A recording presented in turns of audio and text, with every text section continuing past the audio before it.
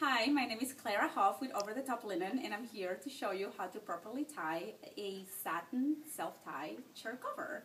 So basically, this is one of our chair covers. We carry many different colors. These are red, obviously, and they come folded like this generally from our staff. So you basically open it up, and it looks like a big pillowcase.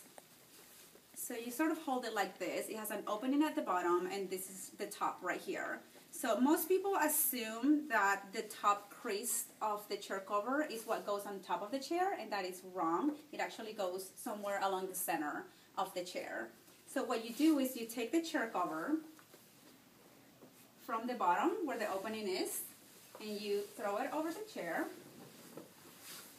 And that top crease that I was just talking about, which is right here, right now, you want to bring it up somewhere to the center of the chair. So once that's situated, you sort of look around a little bit, make sure that the fabric touches the floor on all the sides. Pull it back a little bit, and then you're left with these two little wings over here.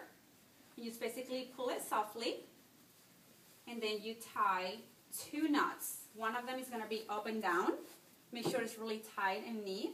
And then the other one, you take the top little wing and bring it around to the left and then back around to the right.